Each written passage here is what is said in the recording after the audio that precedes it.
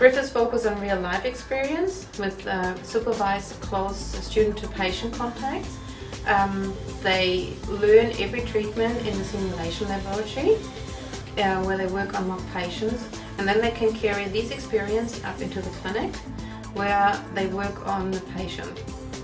The supervisors we have here in the clinic come from different backgrounds. They all work outside in private practice and bring their own experiences, which brings the students a big advantage because they know how it's working out there and they give the advice to the students.